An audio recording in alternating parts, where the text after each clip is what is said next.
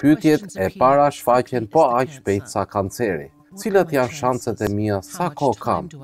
Përparime mjekësore do të thotë se gjysma të gjithë pacientëve me kancer mund të shërohen, por ata në këtë raport nuk mund të shërohen. Ka vetëm shpresë për ilaçet e fundit të kancerit.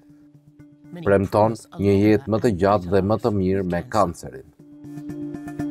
Shpërthimi i medikamenteve të reja është një bekim për shumë pacientë, por shumë ilaçe bëjnë pak dhe i shpëtojnë vlerësimit të vërtetë. Shumë pacientë kanë vetëm një zgjedhje, t'i provojnë dhe ta shpresojnë. Nëse jemi të sinqertë, nuk e dim nëse një ilaç do të funksionojë.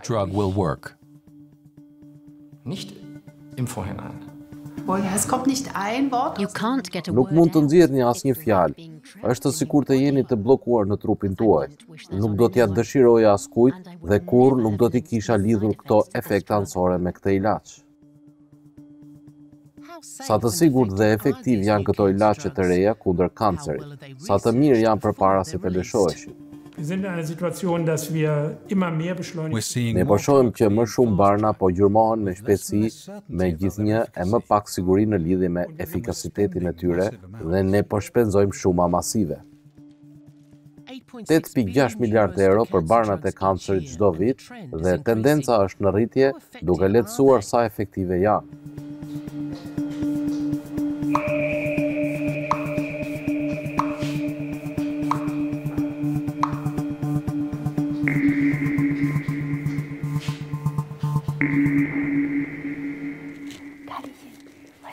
Mario ka pasur leuqemi kronike që nga viti 2007. Sëmundja është e pashërueshme. Është gjithmonë e pranishme çdo ditë, edhe në pushimet, fotot e fundit të saj. Shikoni këtë fytyrë. Këto faqe kortizoni më habit sa herë. Është e turpshme. Është jeta jote dhe jeta ime gjithashtu. Jam shumë e shëndosh. Por edhe kur dukem kaq e tmerrshme, shikoni si më shikon, është e mrekullueshme. Simptomat e saj të para serioze u shfaqën në vitin 2013. Ajo kaloi 6 muaj në kimioterapi spitalore në dozat e larta kortizoni. E solli kancerin e saj nën kontroll, por më pas ju kthye duke fërguar energjitë e saj. Sa e vështirë ishte vetëm lëvizja nga krevati për të bërë pak larje dhe më pas gjëra të tilla duhet të përjetosh vetë. Këtë lodhje, pa trajtim, leuqemia limfatike kronike të vret. Me trajtim mundesh. Çfarë thot specialisti im se mund të plakesh me një terapi efektive?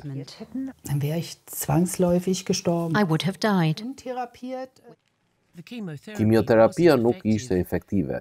Vetëm disa vite më parë, nuk kam qenë asgjë më shumë për pacientët si shesh patinazhi, por ka trajtime të reja të kancerit dhe ato janë shpresa e saj.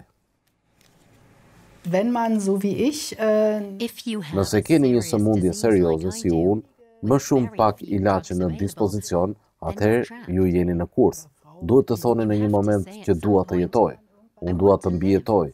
Ju jeni mirënjohëse që tani ka kaq shumë ilaçe.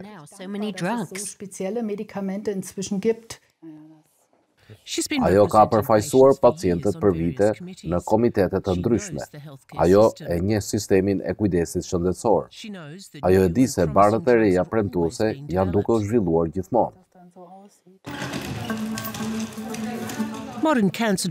Jetët e njerëzve që kanë kancer të pashërueshëm, Spitali Komunitar i Harvard në Berlin na ka lejuar të filmojmë pavarësisht nga pandemia. Ai ka një qasje unike humaniste dhe ofron ilaçe më të avancuara kundër kancerit në njësinë e tij onkologjike të certifikuara. Çdo mëngjes farmacitë ofrojnë barna kundër kancerit, të personalizuar për pacient individual, përveç kimioterapisë, terapitë e reja imune dhe antitrupash mund të bllokojnë mekanizma të caktuara në qelizat e kancerit. Onkologe Ana Musik ka punuar në qendrën për trajtimin e tumorit ambulatoriu që nga viti 2017. Has worked at the Center for Outpatient Tumor Treatment since 2017.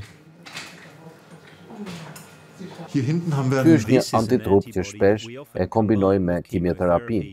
Këto janë dy antitrupa për një pacient me kancer gjiri, si brava dhe qelsi, për një pjesë të veçantë të qelizave kancerogene. Disa nga terapitë e reja kushtojnë shumë më shumë se kimioterapia klasike. Shumë prej këtyre barnave janë shumë të shtrenjta, nuk janë të dizajnuara për të kuruar pacientin. Ata ngadalsojnë sëmundjen dhe në mënyrë ideale ruajnë cilësinë e jetës. Pacientët mund të mbeten të pavarur edhe ata gjithashtu jetojnë më gjatë. Und als zweiten Effekt eben auch noch sein Leben verlängert. Për onkologët si Ana Muzik, gama e opsioneve të trajtimit rritet çdo vit. Aktualisht ka 237 ilaçe kundër kancerit në treg, 1/3 e të cilave janë koktejle moderne që rikombinohen përsëri dhe përsëri për gjithnjë e më shumë kancer. Llojet që ai përpiqet të mbajë gjurmët e këtij tregu të shpresës. Materialet e reja marketingu bërrin pothuajse çdo ditë. Kjo ishte një terapi e kombinuar që ishte miratuar për kancerin e prostatës. Kjo është për pacientet femra me një lloj të caktuar të kancerit të gjirit. Këtu ka 2 kombinime për pacientet me melanoma malinje dhe më në fund një kombinim antitrupash për një leuqemi specifike që vlen 2 ose 3 ditë materiale marketingu. Jam i sigurt që të gjithë kolegët i marrin të gjitha këto. Gjithashtu superlativat janë kërcime të pastra kuantike marketingu kudo. Sa e vështirë është për ty të qëndrosh i përditësuar, është një mund ta bësh vetë duke lexuar revista që është një burim shumë i rëndësishëm informacioni, pa marketing. Nuk kam kohë gjatë ndërrimeve të mia për të lexuar. Kjo do të thotë që duhet të përdor alarmin tim. I don't have the time during my shifts to read up. That means I have to use my time off to stay up to date. Ich muss es hinterher in der Freizeit letztendlich tun, dass ich mich da weitestgehend informiere. Një pacient me simptoma të rënda po përkeqësohet. Kanceri është shumë i avancuar për shumë pacientë në këtë repart. Në luftën e tyre për të zgjatur jetën e lirisë dhe ekipi i tij gjithmonë kërkon idealin, doza dhe kombinimi i përbërësve aktiv, lajm i keq për këtë pacient. To prolong life, Friedem and Schad and his team always look for the ideal dose and combination of active ingredients. Bad news for this patient. Ne e dim që mëlçia është e dëmtuar masivisht. Mëlçia e saj po përkeqësohet. She knows it and wants to go to a hospice. Kur kanceri fiton dhe kur ilaçet mund të largojnë fitoren për javë apo dhe muaj, a do t'i përgjigjet pacientit trajtimit? Pyetje e vështirë. Difficult questions. Ob ein Medikament wirkt. Ne nuk e dim nëse një ilaç do të funksionojë paraprakisht. Pacientit i thuhet se kemi një sugjerim. Ne rekomandojmë këtë trajtim. Gjasat që do të na ndihmojë të jetë kaq shumë njerëz kanë frikë se janë të pasigurt. Ne gjithmonë përpiqemi t'i ofrojmë pacientit sa më shumë informacione që të jetë e mundur. The likelihood that it will help is such and such. A lot of people are afraid. They're uncertain. Mario gjithashtu duhet të hulumtoj për të peshuar gjërat për të arritur në një vendim që leuqemia e saj kishte përparuar dhe asaj ju desh të mbështete në një përbërës të ri aktiv. Një terapi e re premtuese e kombinimit ishte lëshuar rreth 4 vjet më parë. Supposedly more effective than classical chemotherapy. Doktor Ludwig dhe unë dhe asgjë nuk funksionoi me të vërtetë. Ai lexoi me kujdes të gjitha studimet që mundi për këtë ilaç. Më tha përsëri dhe përsëri ka diçka që mund ta provoj. Dr. Ludwig and I. And nothing really worked. Ajo vendos të marrë ilaçin e ri. Ibrutinib është një frenues enzim që mund të ngadalsojë me saktësi rritjen e qelizave të sëmura të gjakut. Studimet treguan se 42.6% nga pjesëmarrësit ju përgjigjen mirë ilaçit, por pas 2 javësh diçka e papritur ndodhi.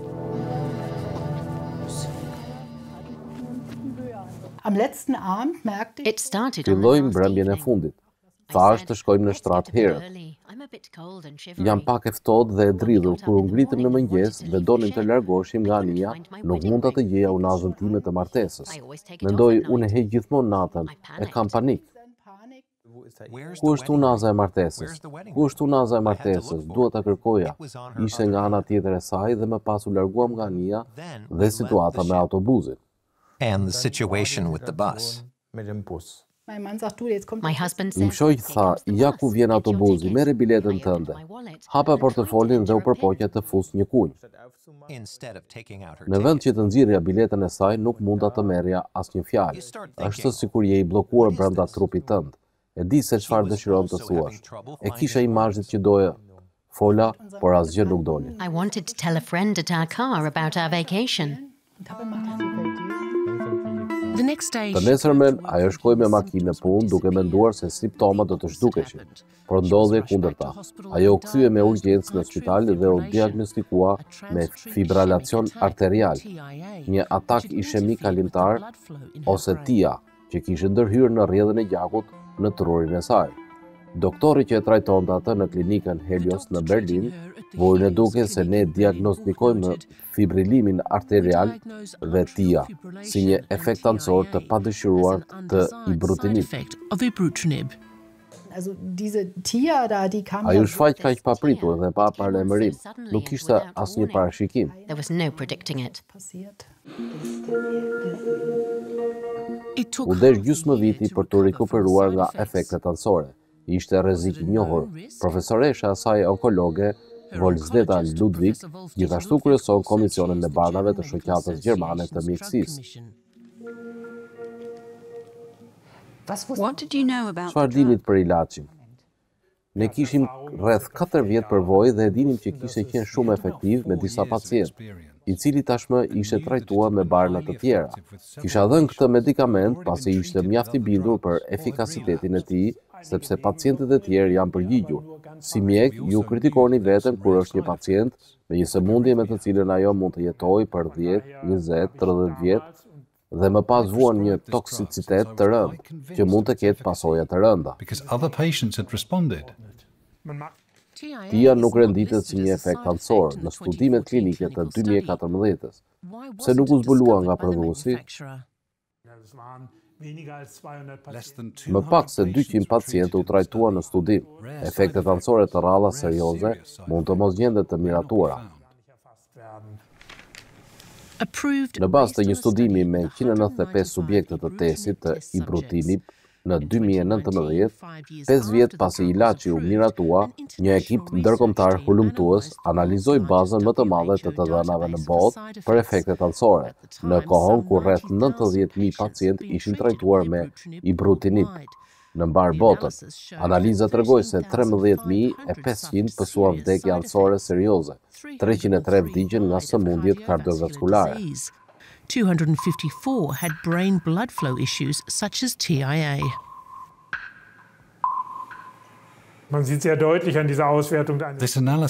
Kjo analizë tregon shumë qartë se ka një listë shumë të gjatë të disa prej këtyre efekteve anësore.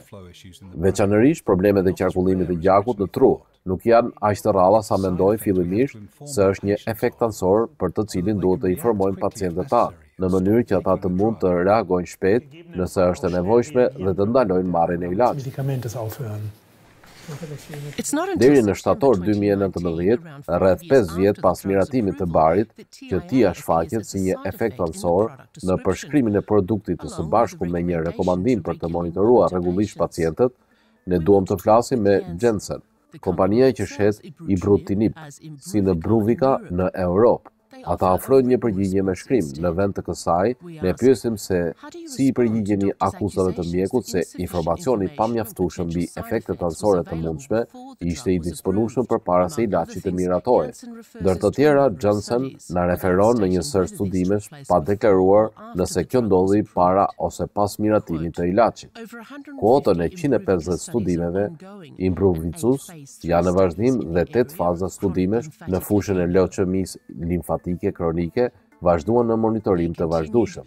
Siguria e barnave tona dhe çdo efekt anësor i mundshëm dhe së fundi profili i rrezikut të Imbrovicës mbetet pozitiv.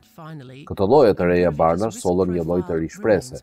Kur mjekët filluan t'i përshkruanin ato rreth 20 vjet më parë, shumë madje mendonin se betejë kundër kancerit do të fitohej së shpejti, por zhgënjimi pasoi euforinë. Një analizë e vitit 2014 e 71 barnave kundër kancerit nga Instituti Kombëtar Amerikan i Kancerit tregoi se përbërësit e ri aktiv mund të ngadalsojë rritjen e tumorit mesatarisht me rreth 2 muaj. 71 cancer drugs by the American National Cancer Institute showed There was a drug that Ishte një ilaç që promovua shumë për kancerin e pankreasit. Në fund doli se vetëm me zgjati jetën për disa njerëz vetëm 14 ditë. Çfarë doktori dëshiron të thotë që nuk do të shkojë për të ofruar këtë ilaç, dhe çfarë pacienti do të thotë se nuk e dua. Disa nën popullata nuk përgjigjen fare. Pse e përdorni atë? Por atëherë mund të shihni se për disa pacientë funksionoi. Kështu që mund ta përdorni në ato raste. Ky është një holumtim pas miratimin se si funksionon këto barna në realitet. Komentoni në realitet. and what patient is going to say, I don't want it. How do drugs Në actually të vërtetë barna dalin në treg. Çfarë pengesash dhe a duhet të pastrohen për të miratuar në Gjermani? Agjencia Europiane e Barnave, EMA, në Amsterdam, është përgjegjëse për miratimin e barnave. Këtu kompanitë farmaceutike kërkojnë miratimin që duhet të provojmë se një medikament ose një kombinim i ri i përbërësve aktiv funksionon dhe është i sigurt. Procesi për miratimet e rregullta është gjithmonë i njëjtë. Në fazën e parë, ilaçi testohet në disa pacientë. Këtu ka të bëjë me mënyrën se si trupi e prodhon ilaçin. Here, it's about how the body processes the drug. In phase 2, Në fazën e dytë, mjekimi testohet në disa qindra pacientë në varësi të sëmundjes. Këtu, efikasiteti i barit të ri krahasohet me një grup kontrolli që merr një më të vjetër. in phase 3, the Në drug fazën e is tretë, given to ilaçi u jepet several disa mijëra patients. pacientëve. This stage Kjo is fazë ka allowed të to bëjë me determine përcaktimin e safety, efficacy, efikasitetit and të any sigurisë rare side dhe effects. çdo efekt anësor i rrallë. Por ky standard ndiqet gjithnjë më rrallë. Barnat e reja miratohen më shpejt. Zyrtarët duan që pacientët të përfitojnë nga barnat inovative, sa më shpejt e jetë e mundur. Në kushte të caktuara, ilaçet mund të miratohen pas fazës së dytë, pasi të testohen vetëm në disa qendra. After phase 2, after being tested on just a few hundred people. Folwild Ludwig përfaqëson profesionin gjerman të mjekut, ai ka qenë kritik ndaj kësaj tendence në onkologji për shumë vite. Ich sehe das außerordentlich kritisch, weil in der Onkologie wir Unë jam shumë kritik sepse në onkologji kemi një rritje të ndjeshme të numrit të proceseve të miratimit të përshpejtuar. Shpesh nuk është e qartë cilët pacient do të bënin më mirë me ilaçin dhe ne e dim shumë pak për sigurinë dhe efektet anësore. Autoritetet duhet të bien dakord vetëm për proceset e përshpejtuara në raste urgjente absolute, për shembull me sëmundje si COVID-19. Ne zbuluam shembuj ekstrem si një miratim i një ilaçi për një mutacion të veçantë tumori u përshpejtua për 17 lloje kanceri, por u testua vetëm në shumë pak subjekte. Për rreth gjysmën e llojeve të kancerit u testua në më pak se 10 pacientë dhe në vetëm një pacient secili për kancerin e mbëlqisë dhe prostatës, që nga viti 2015 28 nga të gjithë barnat e kancerit janë miratuar për shitje duke përdorur procesin e përshpejtuar.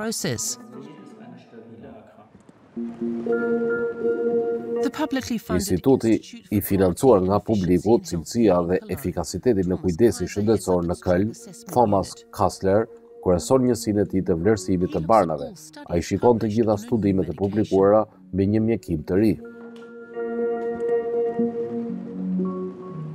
Diese beschleunigte Zulassung von solchen von Krebsmedikamenten, The goal of the Qëllimi i procesit të miratimit të përshpejtuar për barnat e kancerit është për t'i vënë ato në dispozicion për pacientët shpejt, por meqense nuk ka të dhëna nëse ato janë më të mira se ato ekzistuese.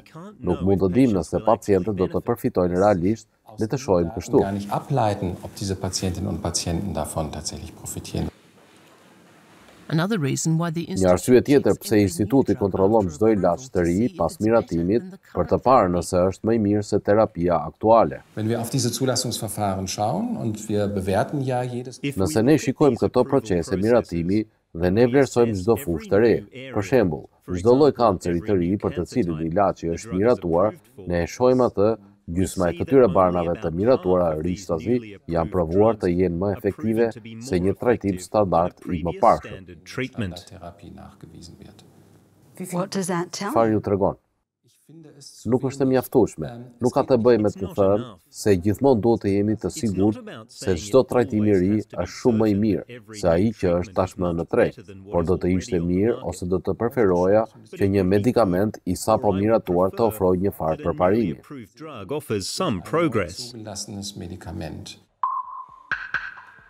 Shumë komentojnë se instituti nuk ishte në gjendje të përcaktonte ndonjë përfitim shtesë nga 46 prej barnave kundër kancerit të miratuara që nga viti 2011. Hans-Georg Eichler, drejtor mjekësor i Agjencisë Europiane të Barnave EMA, në zyrën e tij private në Austri, ai është i njohur me argumentet se barnat miratohen për shqitje shumë shpejt dhe nevojitën të dhëna më të mira. Shumë nga ato që kritikët thonë se nuk është e gabuar, por nga ana tjetër kemi pacientë që thonë a doni vërtet të prisnim dhe 2 vite të tjera? Duam të vazhdojmë të bëjmë studime derisa të jetë shumë vonë për mua të marr këtë produkt, cili është ekuilibri i duhur, ku flisni për doktorët nuk ka shumë të dhëna për të cilat nuk shërohet askush, kështu që është ende e justifikueshme të thuhet se duhet i hedhim të gjitha këto në treg shpejt. We have to get all of this onto the market quickly. Po, ju thoni që kur jeni të shëndetshëm, dëgjojmë nga pacientët dhe përfaqësuesit e pacientëve që janë të sëmurë, ata thonë se mos prisni të kuroheni. Ne jemi të kënaqur nëse mund të shohim pak përmirësim.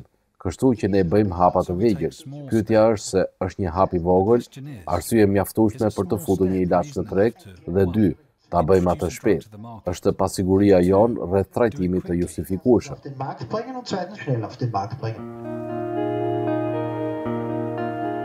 Do të kishin dashur të dinin më shumë për efektet anësore, në mënyrë që ajo të mund të ishte përgatitur më mirë për rrezikjet e mundshme.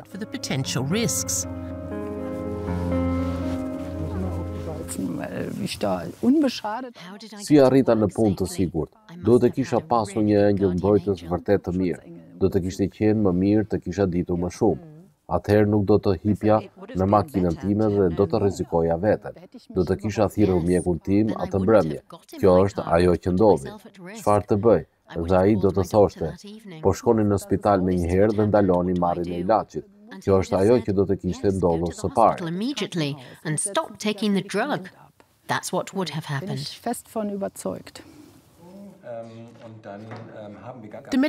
Bota mjekësore po përpiqet të vendosë nëse shpejtësia dhe qasja në barna është më e mirë se sa më shumë të dhëna për efikasitetin dhe efektet anësore. Ne nuk duam t'ju kërkojmë pacientëve të pyesin për një ilaç që mund të kurosh sëmundjen e tyre të rëndë. Problemi është se kjo është vetëm një anë e medaljes. Në raste individuale, mund të marrësh këtë lloj rreziku pavarësisht se nuk ke aq shumë informacione. Por ajo që injorohet janë ata pacientë që do të vepronin ndryshe. Ata që do të thoshin duhet të di më shumë për përfitimet e këtij ilaçit dhe çfarë efektesh anësore ka dhe nëse ky ilaç do të përmirësojë cilësinë e jetës sime në krahasim me kimioterapin. They're left out in the cold. Patientinnen und Patienten eigentlich dann allein gelassen werden. Disa nga barnat e reja të kancerit konsiderohen nga ekspertët si zbulime inovative që funksionojnë në mënyra krejtësisht të reja që përshkruhen në dhjetra mira në repartin onkologjik në klinikën e Harvardit. Ne takojmë Petra Merker. Kanceri i lëkurës për 6 vjet metastazohet në të gjithë trupin e saj. Ajo po përpiqet të qëndrojë aktive. She's trying to stay active.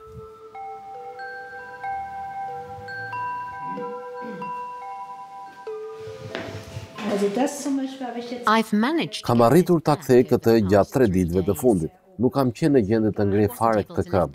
Jam duke punuar muskujt e sipër. Kjo është thelbësore për mua që të jem në gjendje të ecë.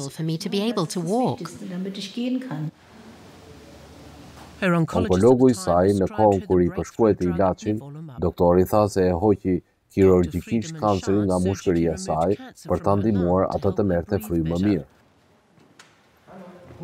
Good morning. Mirëmëngjes. Si jeni sot? Unë jam mirë. Sot mund të lëviz. I can move by myself again. Sipas udhëzimeve të shoqërisë onkologjike, nivolumab ishte një nga barnat e zgjedhura në rastin e saj. Më tha onkologu im se ishte mjaft i ri, i suksesshëm veçanërisht për kancerin e lëkurës. Kështu që u pajtova. Një numër i ndryshëm studimesh tregojnë se mund të ngesë në mënyrë të konsiderueshme sëmundjen dhe kjo është ajo që ndodh shpesh. Në këtë rast specifik, trajtimi për fat të keq nuk mori tumorin, vazhdoi të metastazojë. Ne kemi të dhënat që ne bazojmë rekomandimet tona për këto udhëzime, por ju e shihni efektin vetëm te pacientët individual pas trajtimit. Si ishte kur morën diagnozën? Nuk ishte drejt për mua dhe përfshinte lajmet se së shpejti mund të vdes. Si jeni tani ju? Tani jam mirë. Prognoza aktuale është me metastazë në tru, jo e mirë.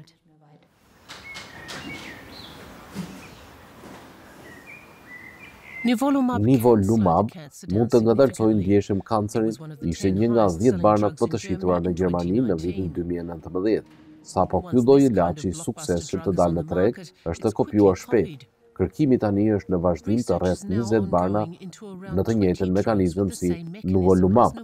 Ata ndryshojnë vetëm minimalisht. Kjo i paraqet mjekët me sfidën për të vendosur se cili është më i miri.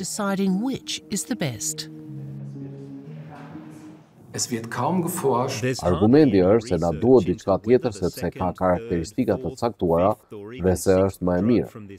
Së pari, për fat të keq, ne shpesh nuk kemi studime mbi to, por ilaçi i dytë, i tretë, i katërt, i pestë ose i gjashtë është të miratuar për shitje. Por nuk ka pothuajse asnjë studim që i krahason këto barna dhe kjo është një dilemë kur trajtohen pacienti individual. But there are hardly any studies comparing these drugs. And that's a dilemma when treating individual patients. Petra Murka është përsëri në shtëpi. Asgjë më shumë nuk mund të bënin për të. Për fat, ai nuk pati asnjë efekt anësor. Por nivolumab nuk ishte në gjendje të ngadalësonte vrasësinë e metastazave. Është një nga 60% që sipas studimeve nuk i përgjigjet ilaçit. Për rreth 40% e pacientëve mund të jetë një bekim që u jep atyre disa muaj ndonjëherë dhe vite. Petra thotë se shpresat megjithatë kanë ikur. Petra's hopes, however, have been dashed.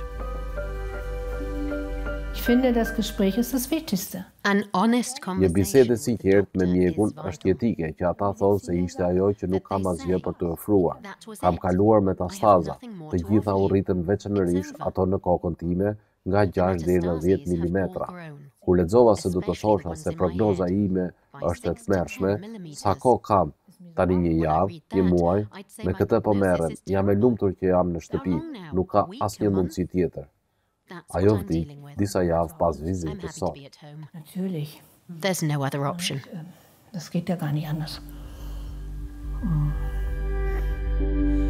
Murka died a few weeks after our visit.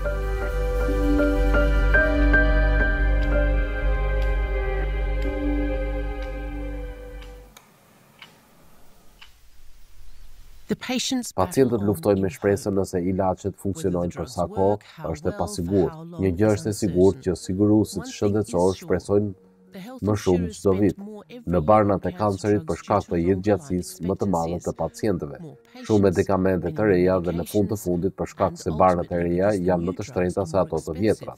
Kostot e ilaçeve të kancerit u rritën nga 230 milion euro në vitet 1990 në 8.6 miliard euro në 2019. To 8.6 billion euros in 2019.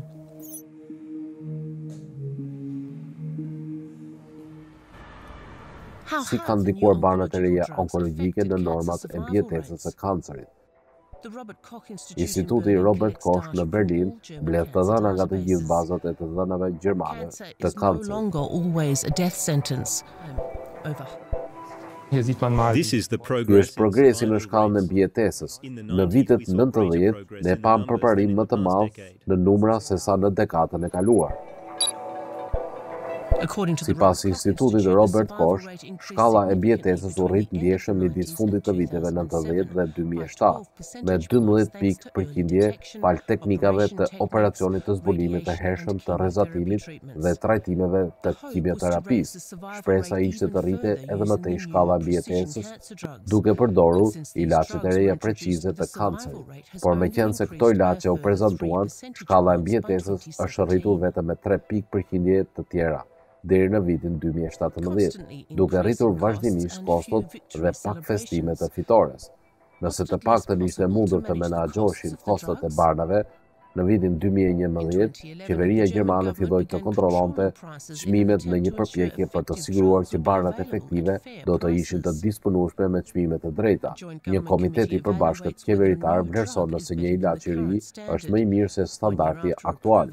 Një vit pas miratimit, çmimi përfundimtar negociohet midis siguruesve shëndetësor dhe prodhuesve bazuar në përfundimet e komitetit. Është një përfaqësues i pacientit në komitetin e përbashkët qeveritar. Mund të hidhni një sy këtu? Në një krah ulen përfaqësuesit e sigurimeve shëndetësore dhe Instituti i Cilësisë IGVIK, që bën analiza shkencore për komitetin, dhe nga ana tjetër janë përfaqësuesit e pacientëve dhe mbrapa janë përfaqësuesit e mjekëve dhe prodhuesit e spitaleve, kompanitë farmaceutike. A nuk janë dhe ato këtu? Kompanitë farmaceutike të mos përfshihen në diskutimet që supozohet të jenë të pavarura. Ata duhet të përcaktojnë se sa i mirë është në të vërtetë një ilaç i ri. A ofron më shumë përfitim për pacientët apo jo? Dhe prodhuesi mund të vërtetojë këtë duke paraqitur një dosje të trashë dokumentesh që parashtrojnë përfitimet e barnët e tyre të reja. Laying out the benefits of their new drug. Nëse komiteti vendos se ilaçi është më i mirë se standardi aktual, çmimi mund të vendoset më i lartë. Nëse vendimi është negativ, çmimi nuk mund të rritet pavarësisht nga vendimi që barnat mbeten në treg. Kjo nuk është në të vërtetë e kënaqshme, sepse në realitet këto barna nuk janë testuar mjaftueshëm për shitje. Mendoj se është një problem i madh. Barna shpesh miratohen bazuar në rezultate të ndërmjetme përpara se studimi të përfundojë. Studimet shpesh janë të dizajnuara sa më rrallë që të jetë e mundur për të minimizuar kostot dhe për të maksimizuar shpejtësinë, sepse sa më herët të hidhet në treg ilaçi, aq më shpejt industria farmaceutike mund të bëjë shumë para. The pharma industry can make a lot of money. Pasi barnat të jenë futur, pavarësisht sa efektive janë ato, komiteti i përbashkët qeveritar mund të ndikojë vetëm në çmim. Ai nuk mund të heqë një ilaç nga tregu. Ne bëjmë disa kërkime. Marshet e fitimit të industrisë farmaceutike janë shumë më të larta se në degët e tjera. Gjejmë informacione rreth Ibutroneb 2 në studimet dhe revistat të industrisë. Kërkimi dhe zhvillimi për Ibutranib kushtoi rreth $388 milion amerikan deri në fund të 2019-s. Ilaçi kishte sjellë rreth 25 miliard në mbar botën. EMA i dha statusin e barit Ibutradip, një nxitje për të zhvilluar terapi për sëmundje shumë të rralla. Një ide e mirë në teori, statusi i barit kompenson rezultate fitimprurse. Zbulimi i sëmundjeve të vuajtura nga maksimumi 5 nga 10.000 njerëz në BE, prodhuesit nuk duhet të paguajnë asnjë tarifë të procesit të miratimit dhe u jepet një monopol për 10 vjet. Por shumë prej këtyre barnave të subvencionuara ka rezultuar shumë fitimprurse. Në 2019, 20 barna kanë krijuar të ardhura për 1 miliard euro secila.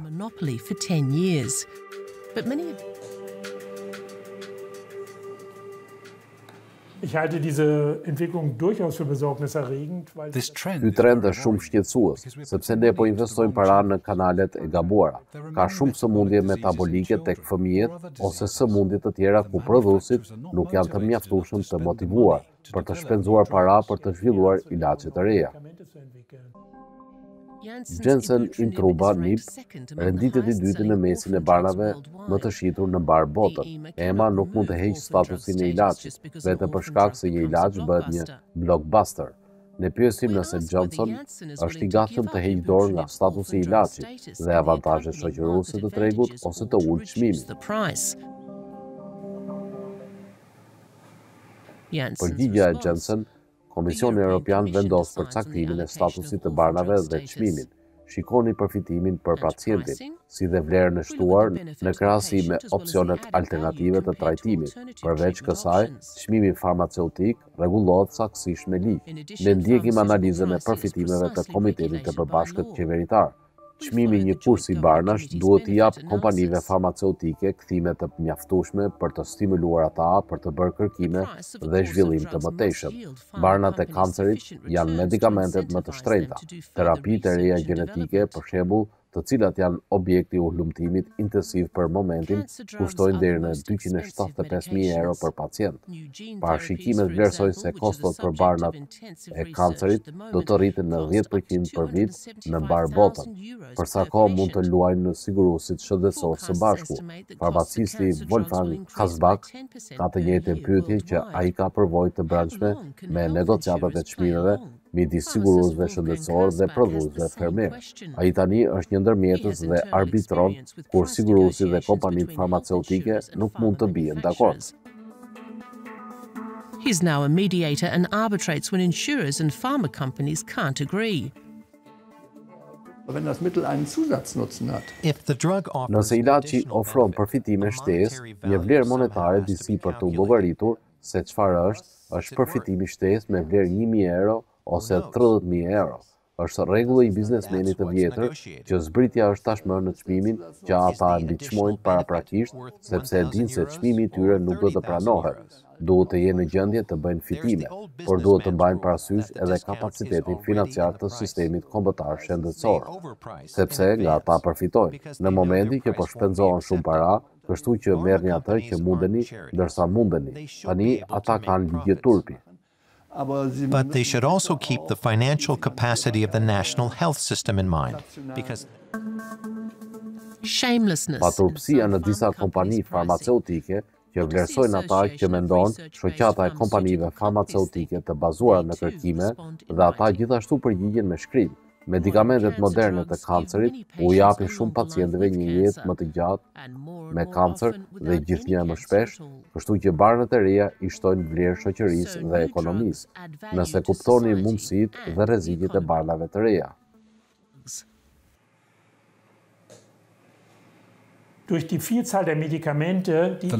Numri i madh i barnave që shtyhet në kancerin fitimprurës, ku mund të kërkoni çmime shumë të larta, do të thotë se tashmë kemi shumë ilaçe që nuk na duhen.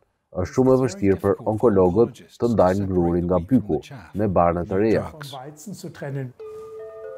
Marian tani po merr një ilaç të ri për leuqeminë e saj kronike, po funksionon dhe ajo gjithashtu e toleron relativisht mirë.